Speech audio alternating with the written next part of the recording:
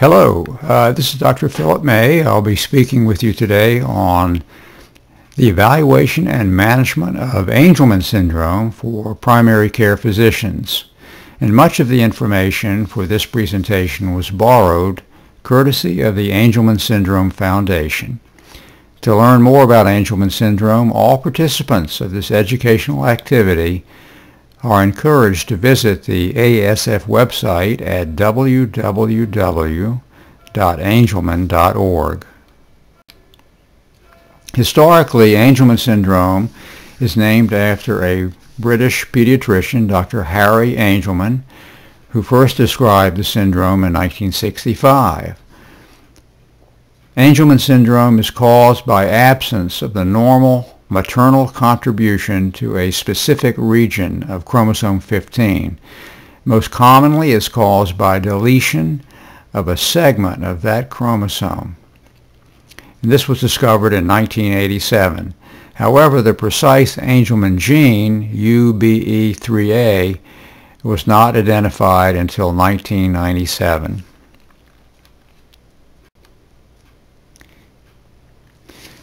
Some of the signs and symptoms of Angelman syndrome are listed here on this slide.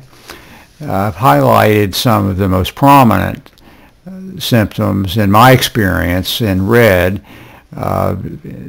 Just to summarize, the symptoms tend to be very functionally severe. There's a severe developmental delay. There's a movement or balance disorder, usually ataxia of gait, and or tremulous movement of the limbs. The behavior presentation is very unique.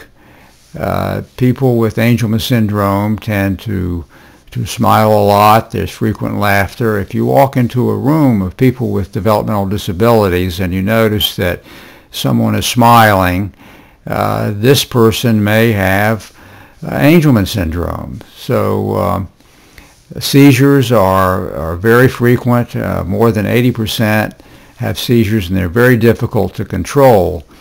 The walking tends to be with flexed arms, tends to be ataxic, and you can see the elbows are flexed as they walk.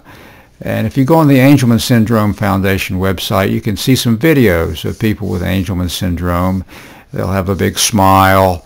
They'll be walking with their arms flexed up, hands upward, and it's a very characteristic appearance. So it would be worth taking a few minutes to go on the Angelman Syndrome Foundation website and look at some of their videos.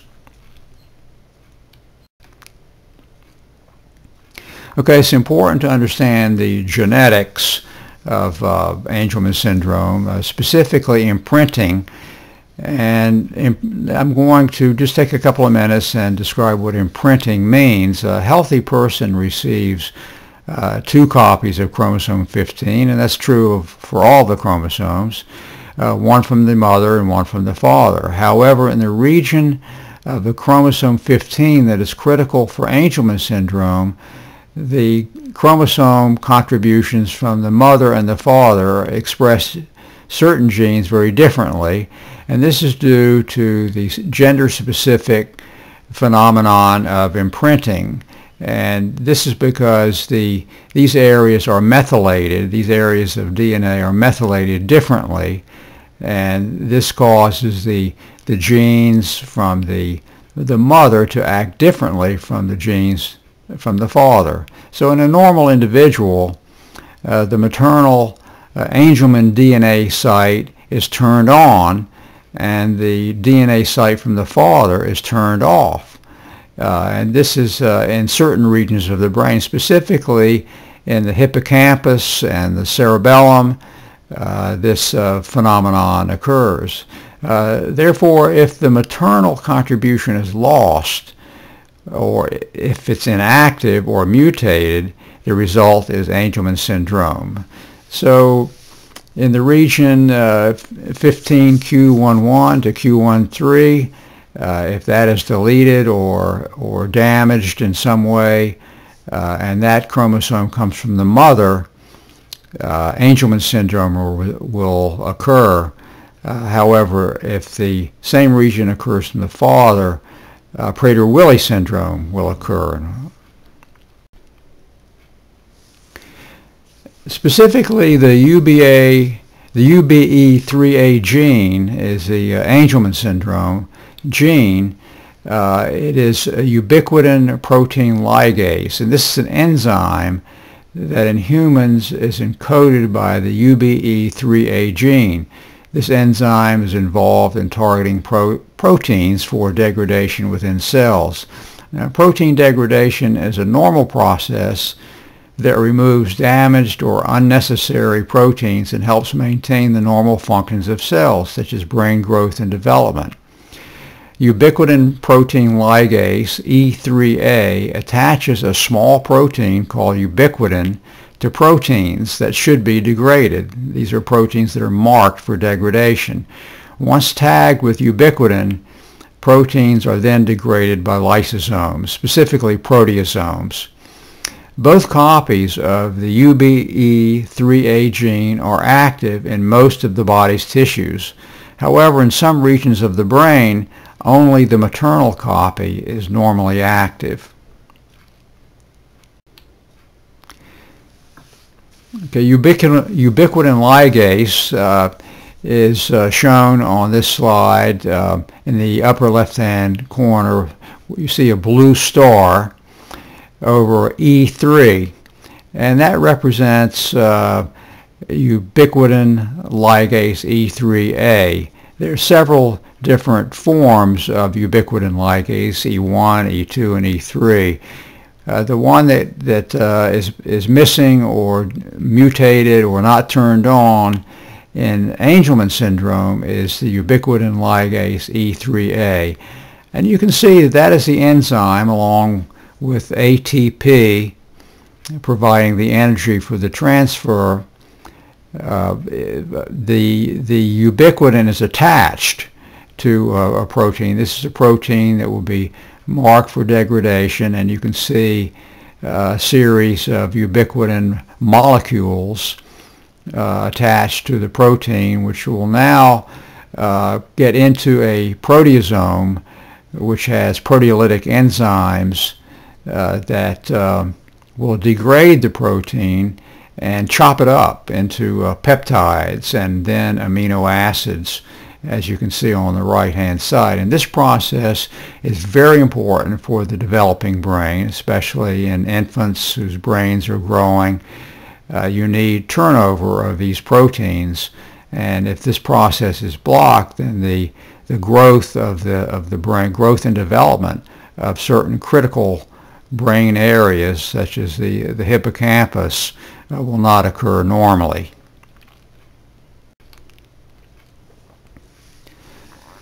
So how prevalent is Angelman syndrome? 1 in 10,000 to 1 in 20,000 citizens of the United States have Angelman syndrome. Down syndrome is 8 per 10,000. To put this in perspective, though, if you look in government institutions for people with developmental disabilities, the prevalence is higher. An estimate of 3 per 550 or 55 per 10,000 might be found in institutions for people with developmental disabilities. So if you consider all the services provided by state departments of human services, they may provide services to 30,000 individuals with developmental disabilities.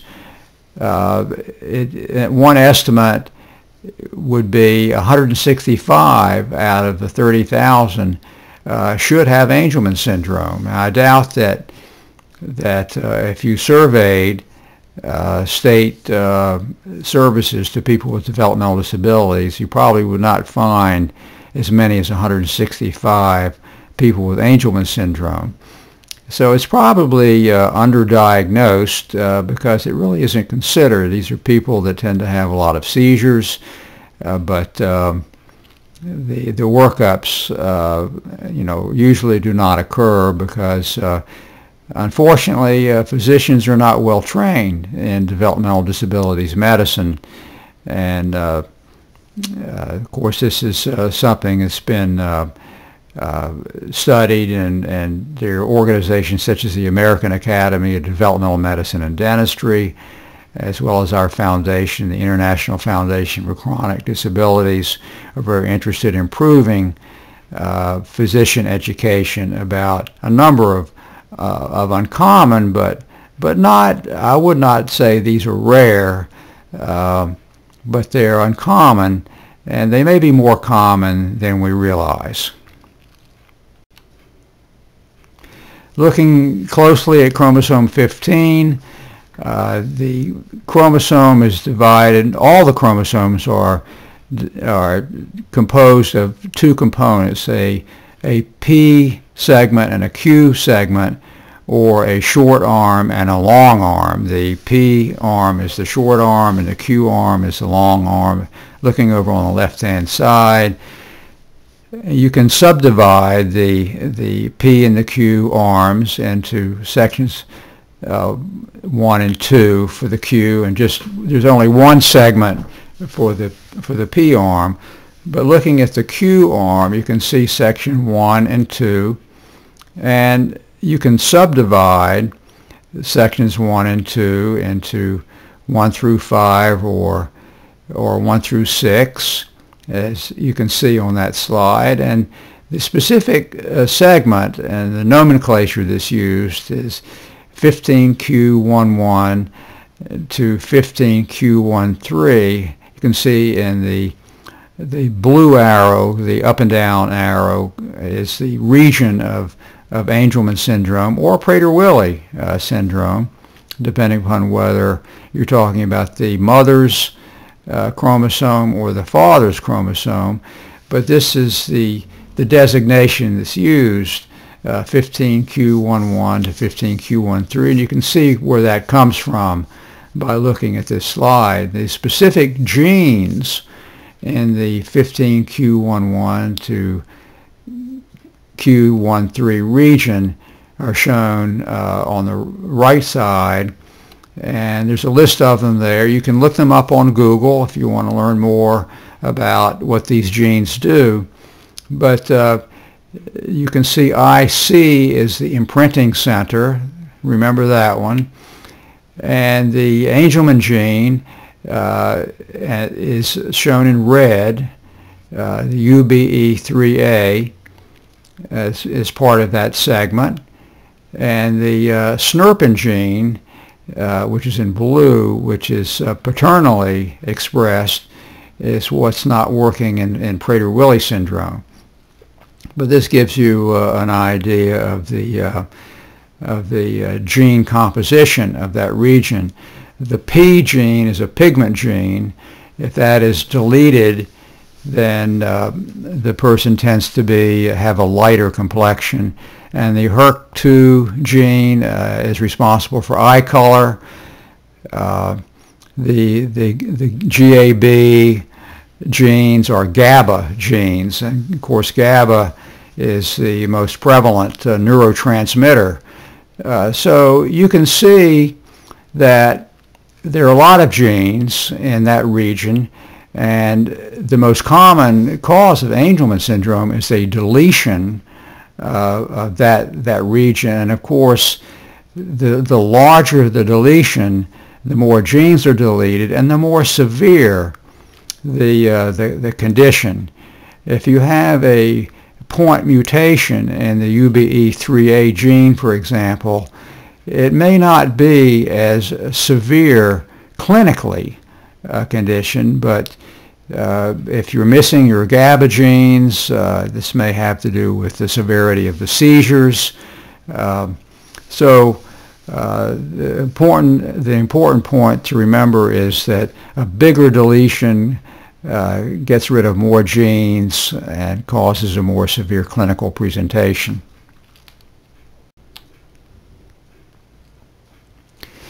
Now this is another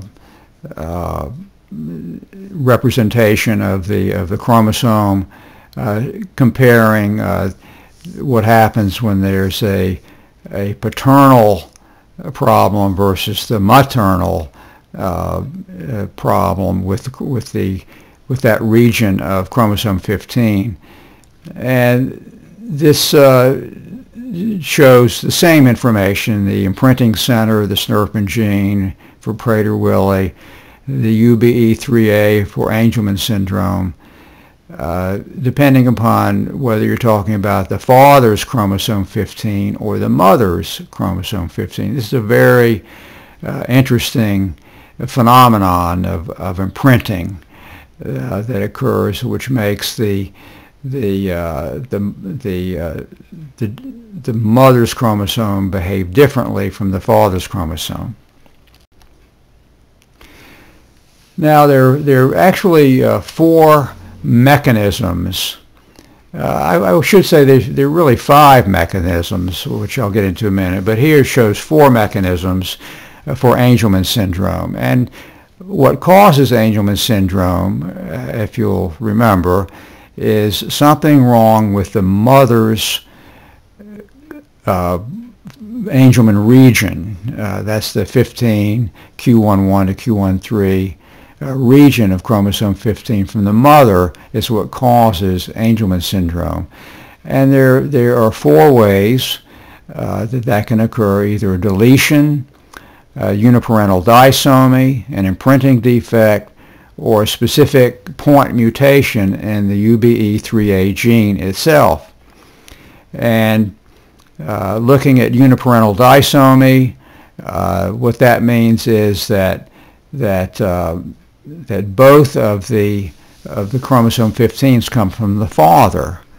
There's no maternal contribution with UPD. So you see the PP means paternal, that there's no maternal chromosome 15 in that individual. This is a less common, cause of Angelman syndrome, but it does happen. There are some efforts using vitamins like biotin or folic acid, which promote methylation. And the people with Angelman syndrome from UPD, they're trying to increase the methylation of the Angelman region in the paternal chromosome. It's very hard to do because it's turned off, by the imprinting center. But that's one of the strategies in trying to treat Angelman syndrome. The imprinting defect, the imprinting center is the switch that turns off the Angelman syndrome gene in the father, but in the mother's chromosome 15, the imprinting center turns on the Angelman gene, the UBE3A. So if there's some damage to the imprinting center, the gene, it'll be present, but it won't be turned on. And if there is a defect in the gene itself, a mutation in the UBE3A gene itself, then of course it will not do its thing, and you'll have Angelman syndrome.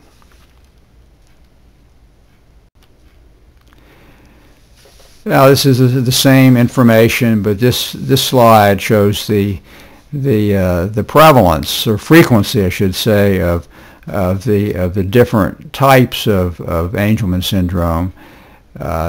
65 to 75% have a deletion. 3 to 7% have UPD.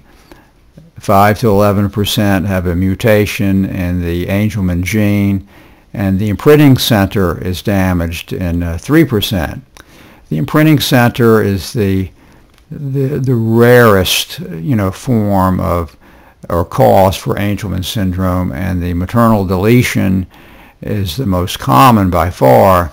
And the paternal UPD and the UBE3A mutations, similar percentage, but still they're very uncommon. And the deletion is the most common. You detect the deletion with a FISH test, but the paternal UPD and the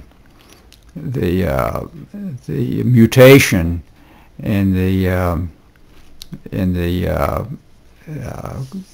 chromosome, you can detect with or at least you'll get some hint with the southern blot testing, which I'm going to go into in just a minute.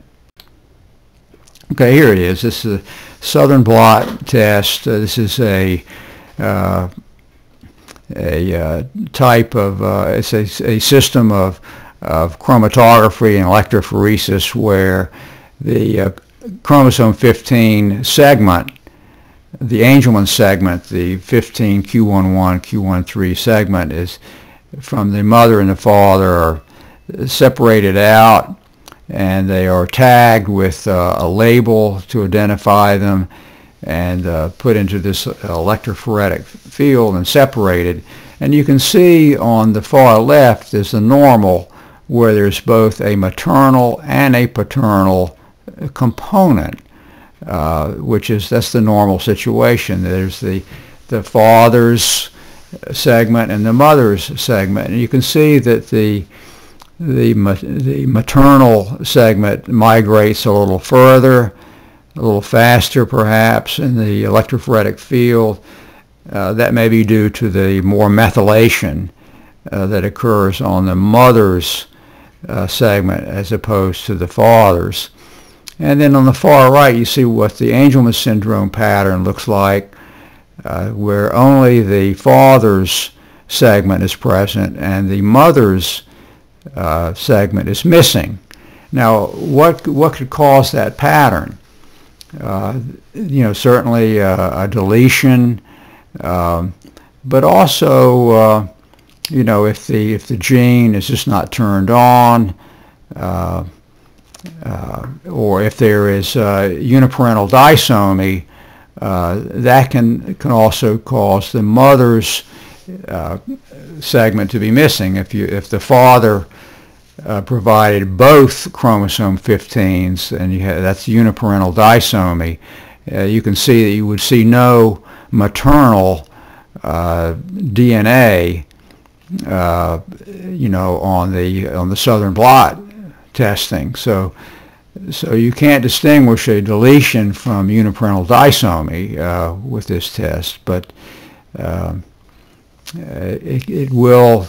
It's kind of a good screen. And here is a FISH test. So if you had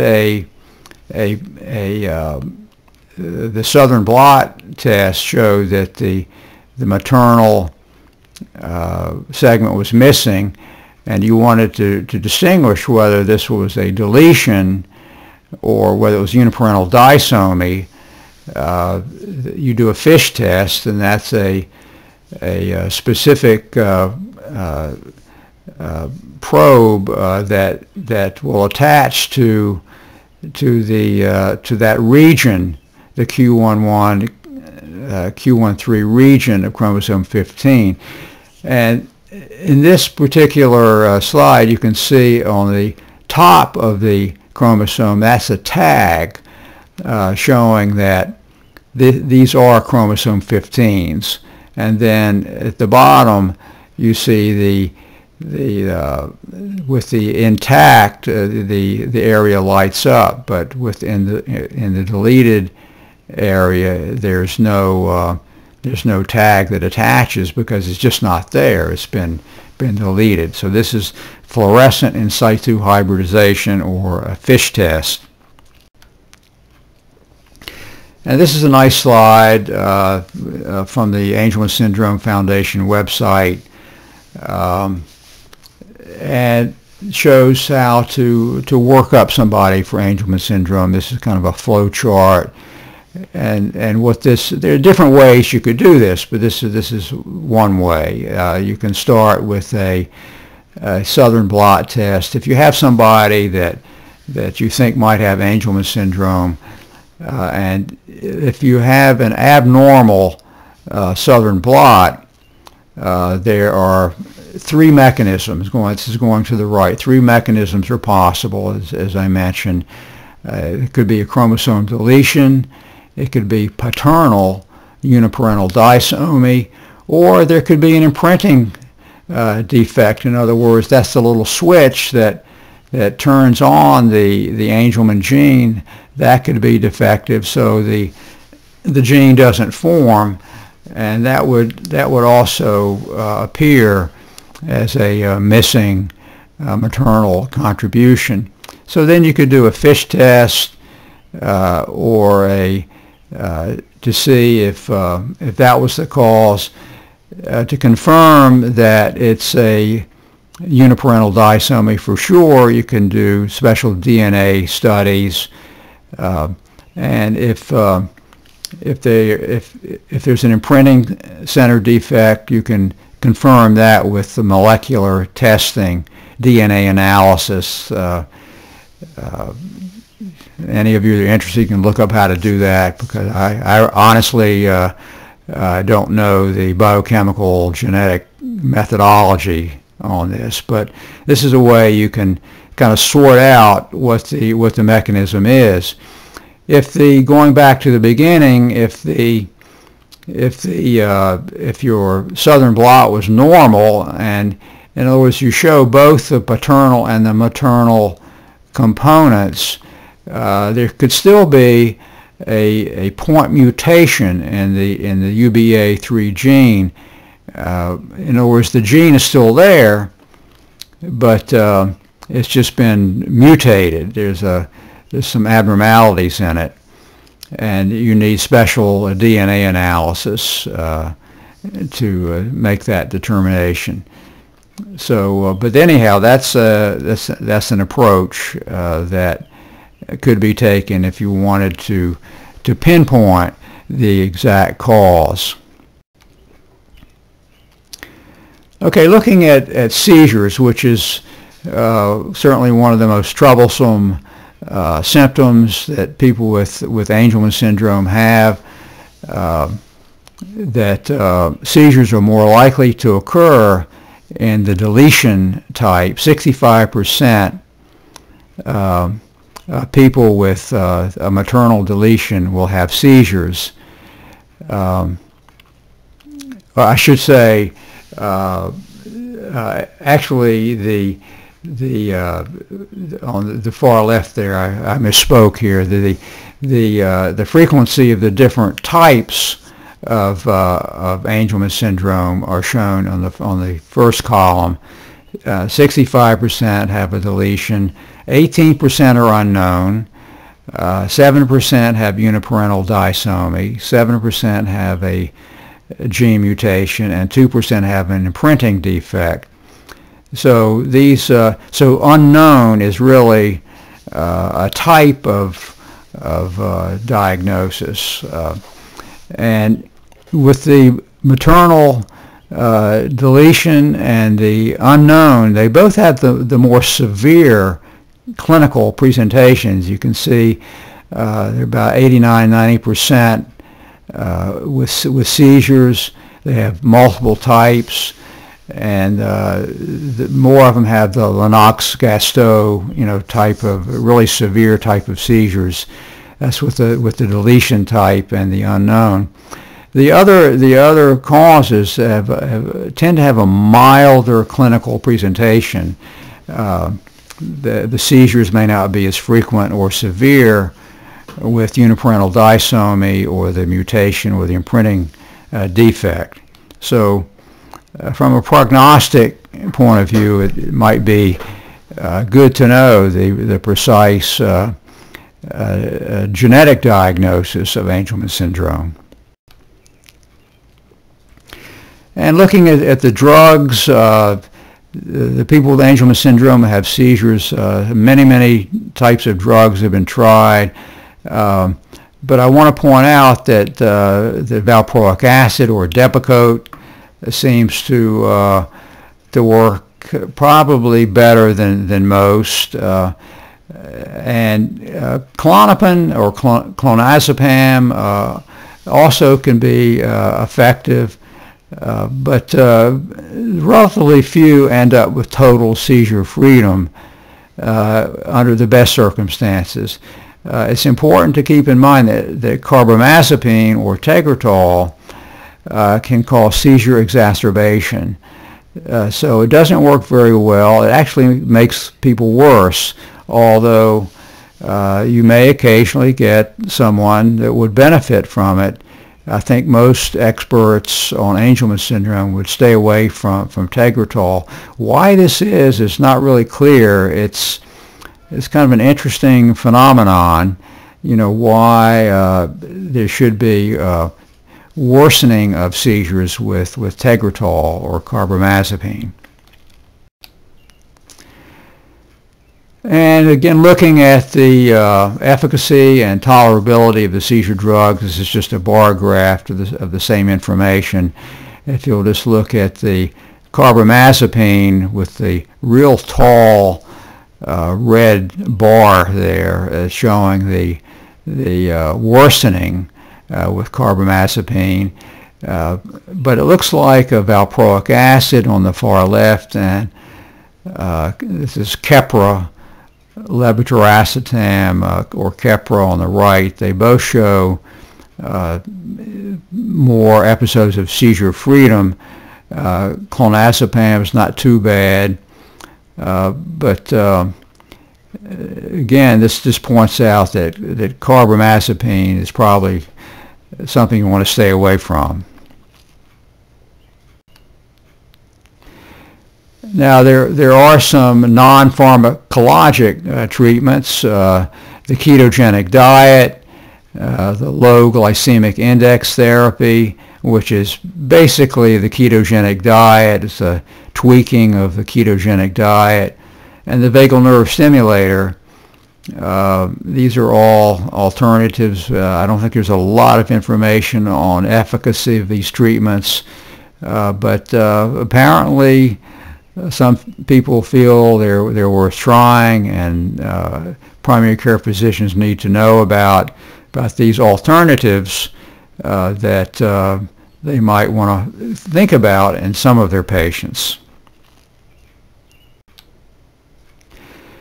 There are also some additional treatment considerations that have been brought up. One is the polypharmacy that can occur in these individuals. When you have a number of drugs that are not efficacious, you tend to add and rather than remove. Physicians are trained to start medications, but they're very reluctant to discontinue. So when you discontinue, it has to be very slow, because that can cause the exacerbation of seizures. But the individuals with Angelman syndrome, especially with the deletion, tend to be on multiple drugs. It's not always clear that they're all working. So try to keep the drugs to a minimum and document the efficacy. The people with Angelman syndrome may not be getting adequate weight-bearing physical exercise. This plus the drugs can lead to a greater risk for osteoporosis and fractures. Vitamin D deficiency can be a problem, and there's a risk for injury from falls. Now these are theoretical potential problems. I'm not aware of any studies where a series of people with Angelman syndrome were examined for fractures. I don't know what the fracture incidence is in people with Angelman syndrome, especially in the adult population. There's very little known about the adult population with Angelman syndrome. In fact, if anyone who happens to be observing this PowerPoint presentation happens to know this, please get in touch with me. I'd like to know more about these issues. But theoretically, that they should be at high risk for low bone mineral density, and that would put them at risk for fracture. So, and vitamin D deficiency.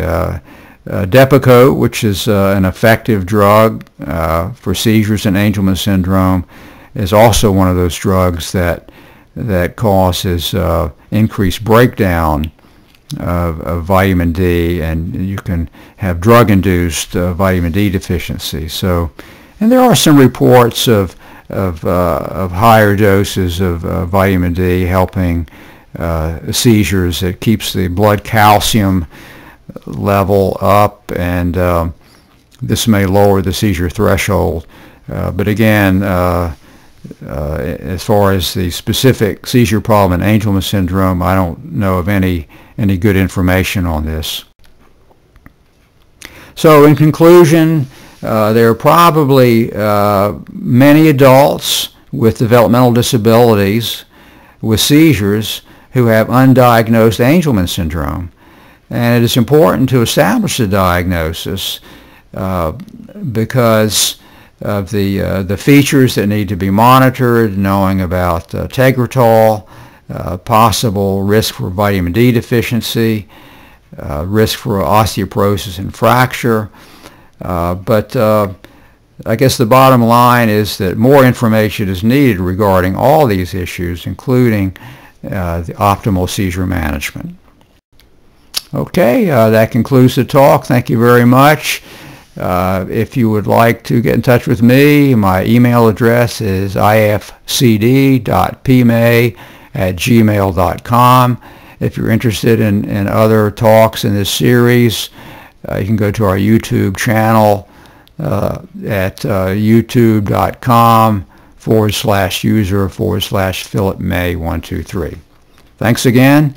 Bye-bye.